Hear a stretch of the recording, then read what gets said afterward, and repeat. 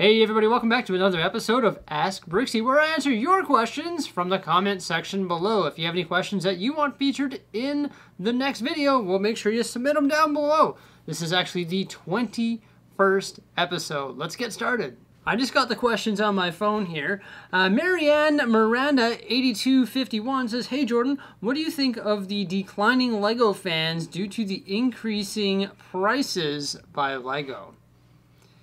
Yeah, I think that LEGO collecting is definitely becoming unaffordable for a lot of people based on the amount of sets that LEGO is releasing and also the fact that prices have gone up.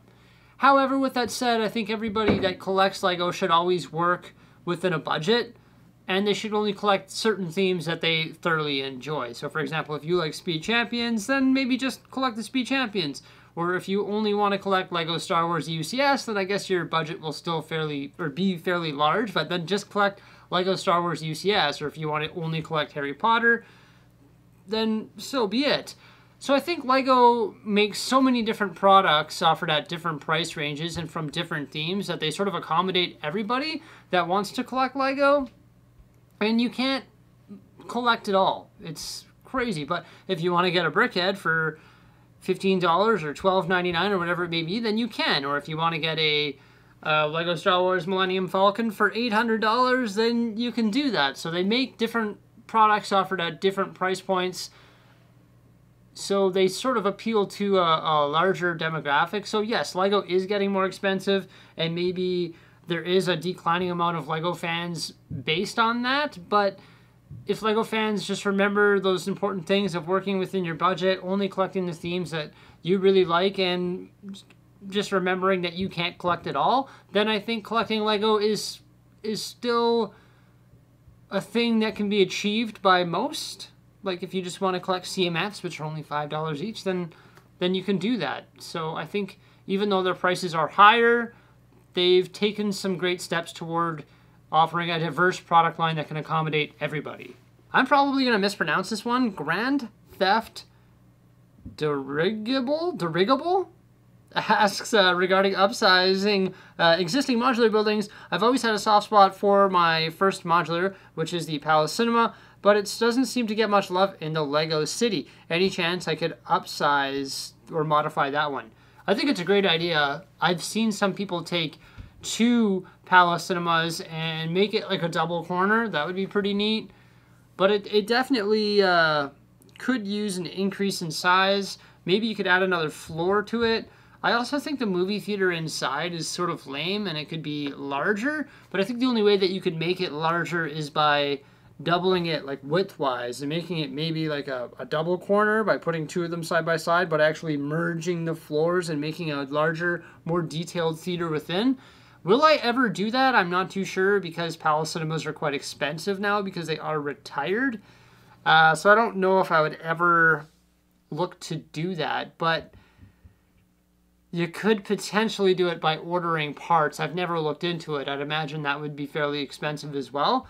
It is definitely a modular building that I think could use an upgrade, but I can't say that I'll ever do it, and maybe if I do it, then I would just add another floor, similar to what I did with the Brick Bank and also the Corner Garage and the Grand Emporium. Specifically the Brick Bank and the Grand Emporium, I just ordered the parts specifically to create another floor, and I could probably do that for a reasonable price for the Palace Cinema as well. Brittany Shrub, she asks, have you influenced any of your family members to start building LEGO? If you could go anywhere in the world and get your LEGO passport stamped, where would you go and why? I have influenced some family members to buy a LEGO. My aunt, my uncle, my mother, my brother-in-law, and my father-in-law. So yeah, I've influenced quite a few people in my family to start building LEGO.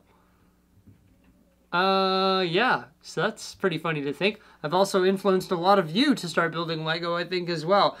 So I got something to say about my LEGO passport. And I'm pretty sad about this. My LEGO passport is non-existent. I don't have one. And I'm really disappointed that I didn't think to get one years ago because I've been to so many LEGO stores. Like Billund, Amsterdam, Florida, like Disney Springs, downtown Disney, Edmonton that has 2 stores here, Calgary, Chicago. I've been to so many different Lego stores, and mine would definitely have a lot of stamps in it, so it's unfortunate that I don't have a Lego passport. I should probably get one so that I can fix that, but I feel like I've gone too far now, which is sort of unfortunate. But yeah, I don't have a Lego passport.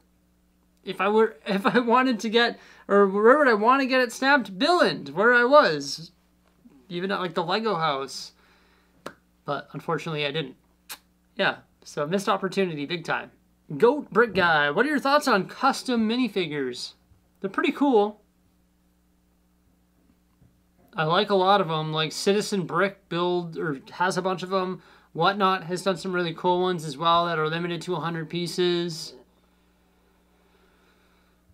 I think they're really neat, but I still think there's something about them that makes them like not like catalogable by Lego, so I don't think they're as cool as actual Lego ones that Lego has manufactured. I know they're printed on real Lego, but they're not actual like real Lego, like sanctioned by Lego. So I'm sort of like 50-50 in regards to custom printed minifigures. They're cool, but they're not like legit. But with that said, Citizen Brick and a bunch of other companies that actually custom print minifigures on real Lego have like some pretty spectacular designs and some hilarious ones as well. So they're worth the chuckle sometimes, and just worth like the, oh my gosh, look, it's Heisenberg from Breaking Bad in Lego. That's so cool. Like, it's just worth it seeing those. So I think they're pretty cool in that regard, but I don't really have any, to be honest. Last Rusty Cheesecake Lego fan. That is quite the username. What do you think will happen to your Lego when you retire? How long do you plan on keeping the channel running? I really like your channel. Well, thank you. You really like my channel. I appreciate it. Thanks, man. What am I going to do with my Lego when I retire? Well, I'm always going to collect Lego, I would say, until I pass away. I hope my kids will enjoy the hobby and maybe inherit my Lego. If they don't enjoy my hobby and they don't enjoy Lego, then of course I will liquidate it before I pass away, because I know that I will get a better value for it than maybe somebody liquidating it after I pass away, if that makes sense, because I'll know the value of things better. So if my kids don't want it, then I'll liquidate it and they can have the dinero, or I'll go on a world cruise before I pass away. Bring Jose with me, I guess. She'll be lucky enough to come with me. No, I'm just kidding. But yeah, of course, she'd come with me. That'd be really cool, though, to go on a world cruise with the Lego money. Maybe I should just sell it all now and do that. No, I'm just kidding. How long do I plan on operating the channel for? Until I retire, I guess. Until I have enough money to retire like an ordinary person. But will I stop producing Lego videos and stop collecting Lego after I retire? Probably not. So forever, as long as creating videos and posting them on the internet is still around. So forever.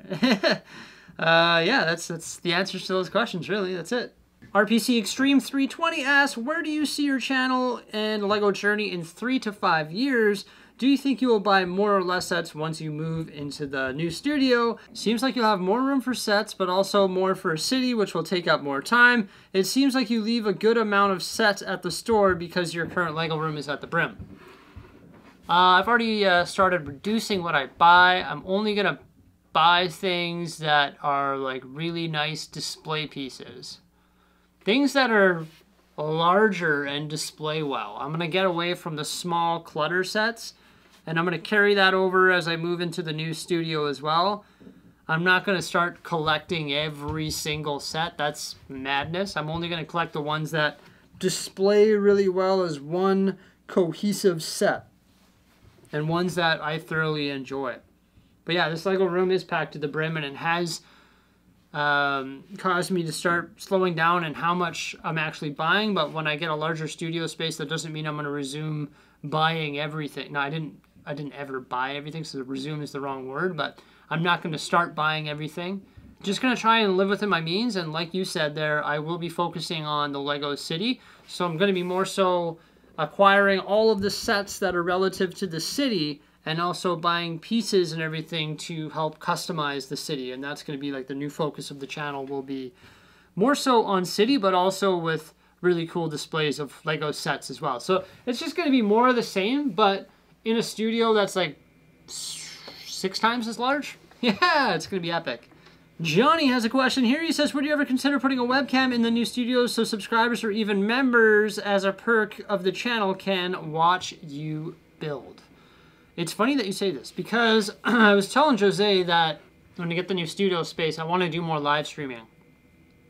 I want to go back to my roots of live streaming more. And then I was telling her, like, maybe I could just have, like, live streams going, like have the webcam in the corner, and it's just me working on the city but not narrating the whole thing. Maybe I put, like, I dub in some copyright free background music, and it's just like playing, and it's got like a good shot of the scene that I'm working on in the city, and I'm sort of just working on the city, but I might disappear for 5 minutes because I need to go to the washroom or grab some more parts, and it's got like a little bit of narration, but mostly just like background music, and these streams are like going for 6-8 hours. It is an option, and it is something that I could do. I just don't know if that's going to pollute this channel. It might pollute this channel, but I also don't think it's worth giving it its own channel, because it would be hard to get up and operational and monetized, and it would just be difficult to operate. Then I'd have to like operate a whole nother channel. So then it becomes a hornet's nest in that regard. But it is something that I want to consider doing. But I don't know if it's 100% going to be happening yet. But I have already given it some thought prior to your question there, that maybe there should be some more live streaming, and maybe it should be long live streams that are just of the studio in general as I work. That would be pretty cool. Hey, from Denmark, I was wondering, what is your holy grail Lego set? If money and availability didn't matter, you could get anything, what would you get? I'm pretty lucky. I got a lot of sets. My collection is huge. There's not a whole lot of sets that are on my wanted list anymore, but I'm going to say any Lego Star Wars UCS set that I don't have. The Naboo Starfighter, the Darth Maul, the TIE Interceptor, the larger Jabba sail barge, the original X-Wing. Any Lego Star Wars UCS set that I don't have, I would like to add to my collection. I think that would be super cool. There are a lot that I am missing. The exact list, I'm not too sure. I'd have to have a look on a computer to actually see the ones that I'm missing, but those would be the ones that I would want to get. All the missing Lego Star Wars UCS sets. Brick Blum says, do you think you'll ever venture into the world of lighting your Lego city, custom or with the kits? Yes, I think I should. Custom or with sets, I don't know. I don't know how to custom lighting, so I would have to do it with sets, I think. I don't know. I need a trained professional to come help me with that, because I don't know what I'm doing when it comes to that, and that's why I haven't done it. I don't know. Custom would probably be the way to go, because you'd get everything perfect. And I've seen some incredible lit up Lego rooms out there. They're lit. And I really should do it. I don't know if I'm going to do it right away, but I really should do it in the new place. And it's something that I've contemplated for years. And I really should do it. So yeah, I should do it, but I don't know if I'm actually going to do it right away. But eventually I probably will. Alex has an interesting question here. He says, would you ever consider buying the modular buildings you don't have at the moment for the new and bigger city to fill it up? Or is it too expensive to do so? So I would never buy the sets because they're way too expensive. I'm missing Market Street, the Green Grocer, and Cafe Corner. But here's how I would obtain a modular building such as Cafe Corner. So of course I would get it from bricklink.com. And Cafe Corner in new condition, there's 15 listed right now, and the lowest price is 2,400 Canadian dollars. There's 34 used ones listed right now for a minimum price of $951.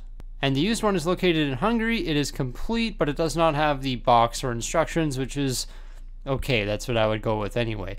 But I would try to get the set a lot cheaper than $951. So what I would do is actually click out the part out link right here under my wanted list. And then once I start that process, I would unselect the 3 minifigures that the set comes with, name the wanted list, and hit submit for edit. So this is going to give me a list of all of the parts that are in that set, and then I can very easily add all of those parts to a wanted list that I called Cafe Corner. There's going to be some part substitutions on the very bottom of this list, but that's okay. I'm just going to say add to wanted list. So now I have a list that contains all of the parts from the Cafe Corner set. The next thing that I would have to do is go through my own parts inventory and pick as many parts as I possibly can. And of course, as I do that, I would go through and update my have quantities right here. Once I'm done that, I would just click on the buy all tab. And just for fun, let's click on the auto select function right here and start that. So Bricklink is going to go through a bunch of different stores and try and find all of those pieces at the most reasonable prices.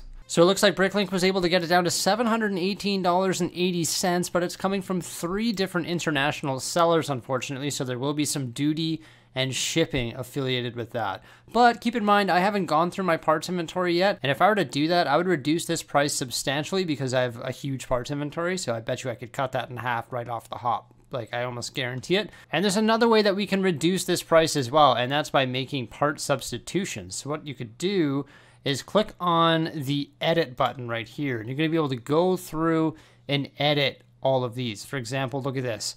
2 half green base plates for $755 and $742. I would just use a regular base plate. In fact, I would mills plate this. So immediately I'd be able to get rid of those. And I'm sure there's some other part substitutions. What you do is you just look for really expensive pieces, because some of these pieces, for example, right here, like, holy cow, are you kidding me? That single part is $10.72.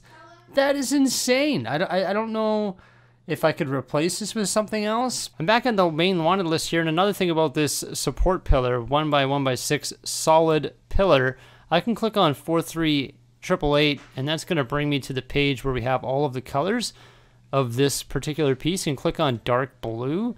And then we can see that some of these are selling for like $2, $4, $4. Still fairly expensive. I don't know if there's a replacement part for this or not. I don't know if this is the original pillar. It must be based on the quantity of light bluish gray listed. So this must be the current piece. Also look at this one. This arch right here is $18.95. That is insane. Like, that's crazy. Are you serious? $18.95 for one piece? There's got to be something that we could do. I bet you that pairs up with those columns as well. So I could maybe change that to like black or something. Just a quick note on the arch. I went back to the wanted list. So this is arch 3308. So if I click on 3308, this is going to bring up the dark blue arch that's actually in the set. And then I can click on dark blue here, and you can see that the cheapest price is $9.33. However, if I go back to arch and I roll down here and I look for 1x8 arches, you'll see that there's 2 different types of arches. There's the arch 1x8x2, and then there's the 1x8x2 raised arch. So I could always check out this arch here and click on dark blue, and then I could discover that some of these arches are selling for 95 cents. So I could probably replace it with this arch. So just for fun, I'm going to remove that, and I'm also going to remove this as well. And what is going on here? I just saw something for like $24. Are you kidding me?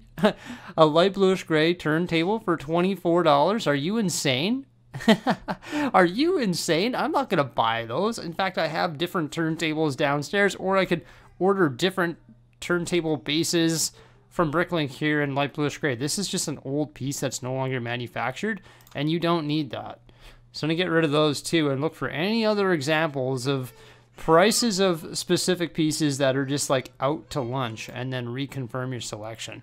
And just by making those small edits, I've brought it down to $544.89. So to pretty much just go through like all of the carts and do that exact same thing. Like these blue arches here, once again, they are very expensive. Like that is insane. I try and substitute those for something else, or maybe they're like I don't think those ones are, but maybe there are some old parts in here that are retired parts and replaced by new parts that you could substitute with the new part. And I know there's a lot of examples of that in this set. So you could go through and try and fix this stuff. Like this door is crazy, insane expensive. $27.50 for that door. Like, get rid of that. Are you serious? So yeah, just go through and make like a ton of edits to this before submitting your order. And then like you could get this price like way down. And there's tons of examples of what you could do and what you could replace things with. And like, look at that, $37.75. That is crazy. There's no way. There's got to be a good part substitution for that. That's wild. I'm not going to buy that for $37. You got to be crazy. Yeah, so just go through and I would cut that price in more than half. Like, I bet you I could put a cafe corner together if I were to pick the parts for like a couple $100. If I were to pick all my pieces and then make part substitutions like that, it'd be like a couple $100 at most. So that's what I would do to keep costs down. I don't need the original sets and the instructions and the minifigures and all that.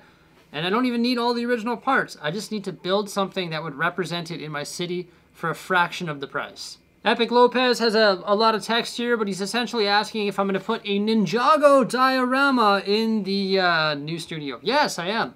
I'm going to be taking, like you say in your question there, I'm going to be taking the Ninjago City Docks, Ninjago City Markets, and Ninjago City Gardens, putting those in the city. I also have 2 temples. I've got the Dragonstone Shrine as well. And there's going to be one massive forested area.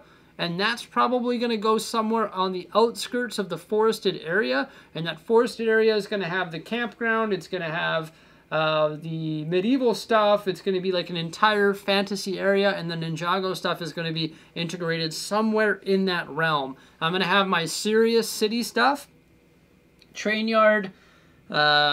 Downtown core, amusement park, observatory, all the serious stuff in one section, and then all of like the fantasy stuff in one section, and Ninjago would be included in that. Would you want Ben and Millie to get into Lego when they get older, and if so, why? Yes, I would, because it's a great learning toy. It's great for learning and education, so for that reason, as they grow up, I want them to get into Lego. Also, if they want to work with me one day and carry on my legacy, that'd be cool. I'll never force them into doing that because, unfortunately, I've turned my hobby, Lego, into business. So if they don't want to take over the family business, then that's their choice. If they want to go become a lawyer or a construction worker or a nurse or a doctor or a farmer or whatever they want to be, they can go do that. But if they want to get into Lego to take over this business that I've worked so hard to create, then they are more than welcome to do that. But as they grow up, I would love for them to get into Lego just because of its educational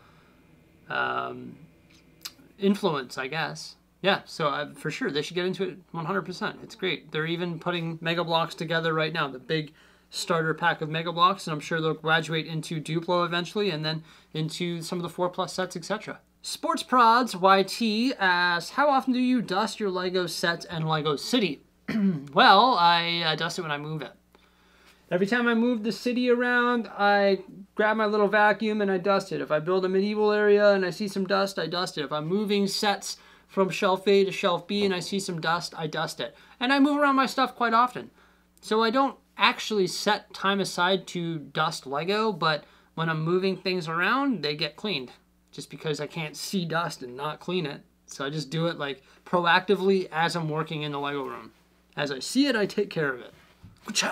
Oh, and what do you know? That was actually the last question. So there we go, everybody. That wraps up Ask Bricksie episode 21. Once again, if you want your questions featured in the next episode, make sure you throw them down in the comment section below. Thank you so much for coming on by. Please remember to like, subscribe, and stay tuned for some more great stuff. Farewell.